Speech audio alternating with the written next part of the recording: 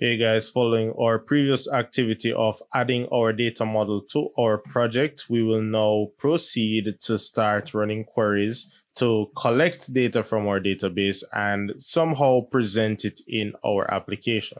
So our first activity is to deal with, well, existing data. So we know we have data in our table. We put it there in the types of cars table where we have 4 cars to be selected from. And the objective here is to modify our list for the drop-down box and bind it directly to what is coming from the database. So I went into the design, I went to edit items, and right now there is nothing inside of type of car. That is empty. Let's just verify how empty it is. So I'm looking at the application itself and you see there's nothing in there. So the expectation is that after our operation, we'll see the cars in there. All right. So let me just close that, go over to the code behind, and then we can get started. So the first thing that I want to do is create an object that represents our data model. So remember I said that there's a few names here that we need to know. So I right click, go to properties, and then we need to know the name of our entity container, which is car rental entities, right? So in the code behind, under the public partial and right above the constructor, sorry, I'm going to enter private and say read only. So I'm declaring an object of type car rental entities. So this object embodies this entire space that you're looking at, the entire diagram. Every entity represented in the diagram is encapsulated by the type car rental entities. So by making reference to car rental entities, giving it an object name, so I'm going to call it car rental entities with a common C, and I'm going to just do semicolon. And then, so this object is going to give me access to every single entity that is inside of my model, or every table that I would have inserted into the model. All right. So back in the code behind, the next thing I want to do is actually initialize it. So this is a declaration, but it's not initialized. Right now, this is null, right? So I'm just going to say car rental entities is equal to a new instance of and car rental entities. Please note, var wouldn't work here. You can't declare parts of a class as var. All right. So you can do variables as var, but you can't do properties of a class as var. So this is a private property of our form. All right. So once again, we've declared a private property of type car rental entities being the name of our entire database model. All right. And then I give it the object name with the same name, just with a common C. And here in the constructor, I'm just initializing it to a new instance. So it's no longer null.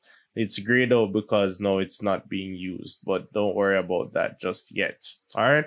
Now, the next thing I need to do is to figure out how is it I'm going to retrieve the data from the database so that it is present by the time the form comes up. So the expectation is that when I open this application, the form loads and it will load with the drop-down list fully equipped with the data it needs to carry out the operation. So that means I need to query the database, get the information from the database, have it presented in the form, all of that by the time you, the user, would be ready to click the drop-down box. So I'm going to add what we call a Farmload event. So I'm just clicking the form. Notice I click form and the box itself or the canvas itself is selected. And then I go to properties, click the lightning bolt, and I'm going to look for the load event. See? So I want something to happen when the form is loaded. So when the form loads, I want to run that query very quickly. All right. So I'm going to generate a form load event. I'm just going to double click in that and it's saying form1_load. So then it's saying, what do you want to happen when the form loads? So when the form loads, once again, I want to query the database. So I'm going to say something like var cars is equal to, so I'm declaring some variable called var. I'm calling it cars, or sorry, some variable of type var, calling it cars, and then I need to assign something to it. And what I intend to assign to it is records from the database, from the table types of cars. So when I declared this entity up top here, or this object rather of type car rental entities, this represents my database. So I can then say car rental entities, and then use my dot, because it's an object, so I can use my dot operator to see the properties therein. And then when I say dot, you'll notice that I have my table being made references. So car rental records. If I go back to my database and look, car rental record was the name of the table, but then it has many records.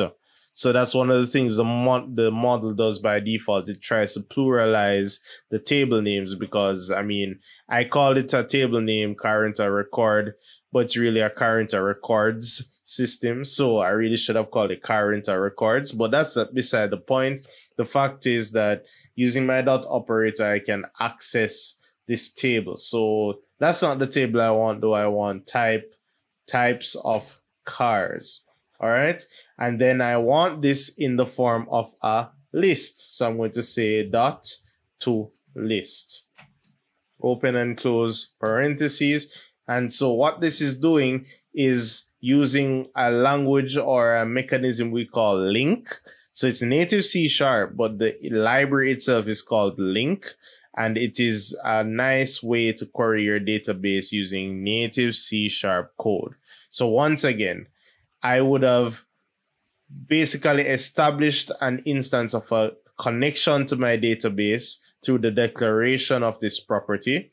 I initialized it in the constructor, so that's what constructors are for. They initialize things, or initialize, see initialize component there. Well, I'm initializing my database to a new instance. And then when I want to call on the database, I use that object that was previously declared and initialized. I use my dot operator, and then I can access my table, and then basically that's it. So if you're used to, literally that's it. And I'm just converting it to a list. So I want it in a specific data type called a C# list. And that is why I have the to list. So if you're used to database development, this is the same thing as saying select star from types of cars. But then this is SQL. This is not native C#. So to be able to write this kind of SQL would have taken far more lines. And, I would have to initialize a data reader, then a data table to collect the objects, and a bunch of things. But LINQ makes it so easy, because you just call the database model, call the table, and then if you want it in a list, you just say to list. And it's easier to just say to list, because that's a more universal data type and it's easier to maneuver with. So now that we have the list of cars stored inside of our variable cars, we need to put it to use. So what I want to do once again is when the form loads, which is going to fire this event, we want to get the list of cars from the database and then have the combo box display them. All right. So the next step is to say, call our combo box. So that's CB type of car, right? And then we're going to say display member. So there are two properties that we're going to set first. We want to set the display member, and that is going to be equal to name. So display member is the text that you see. All right. So remember that when we had it set up, the way you set in the items, and you would see the text Honda, we would see the text Toyota, etc. Display member is the text that you see. And so if you look back at your database design, you would notice that the ID is 1, 2, 3, 4. You don't want the person to be seeing 1, 2, 3, 4. That means nothing to them. But the text that you want them to see is the name. Honda, Lada, Buggy, Toyota, right? So name is the display member, and the value that we're interested in would be the ID. So we have value member, So you have display member and you have value member, because it's actually the value that we want to store, not the display. Once again, we have a car rental record that has a type of car ID of type int, which means we only want to store the ID associated to the type of car. We don't need to know the name again, because that's why we created the table, to just store the names and the IDs. So once we make reference to that ID from the car rental record, we can look back and see that, oh, if it was ID 3, then we know it's buggy. Or if the person selects buggy, we want to store ID 3 on the record. All right. So the value member would be what you intend to really store. And that's in the background, right? And then after setting those two, I am going to say that the data source for the items to be put into the combo box, so that CB type of car dot data source is going to be equal to cars. So let's go through this again. I'm querying the database for the list of cars, and then I'm saying that I want my combo box, whatever data source it gets, whatever bit of data it gets, just look for a display member for name, set the value member to be ID, and then set the data source to be the cars. So when I get the list of cars, they're all coming over with ID and name. So I'm going to display the name, I'm going to store the ID, and I'm going to set that this list of cars with ID and name should be the source for the list of items coming into this combo box. So let's start and see how that works. And voila. So now you're seeing a list of items for our form or for our dropdown. So remember, I cleaned them out earlier. So it loaded, there was nothing in there. Now you're seeing that data is actually in there. And this data is coming directly from the database. And to prove that, I'm going to close that window, go over to the database, add one more car. So we added one more car to our fleet, and this one is a Subaru. All right. So now we have 5 cars in our fleet, and I'm going to go back, execute again. And when we look in the list, the expectation is that we're going to see the Subaru that was just added. So that is your first step towards connecting to your database. So let's just review what we did. We set up a Farmload event because we realized that there's certain data coming from the database that needs to be present in our form by the time the form loads. So after initializing a connection to the database through the use of my object or reference to the entities model. So we have our entity model. I initialized an object of the type of that entity model. All right, so I declared it up here, initialized it here, and then I realized that I needed data from that database before the form loaded. So I set up a Farmload event, which queried the table and basically just did the initial steps towards setting up the combo box. So these steps are pretty much universal. This is not unique to the fact that I'm using the entity model and this and that. This is how you set up a combo box to inherit from a list of items, whether it's a static list or a list coming from the database, whether you're using LINQ or you're using the other methods that are there. The fact is that this is how you data bind, or you bind the objects to your controller, or to your combo box rather. All right. So once again, we ran our query, got a list of cars from our database. Literally, if you read from right to left, that's all it's saying. Give me a list of the types of cars from the database and store it in this variable. And then later on, we say that we want to display the name and store the ID, and then the data source should be from the list of the cars that we just retrieved from the database.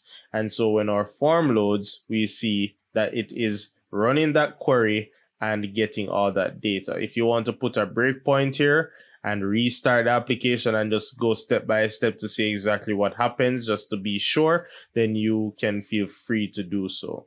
But that is our first step to connecting to the database. In the next video, we will be looking at how when we click submit, Right now, all we do when we click submit is, display the information. Next time we want to actually save it in our car rental record table. So that's what we'll be doing in the next video.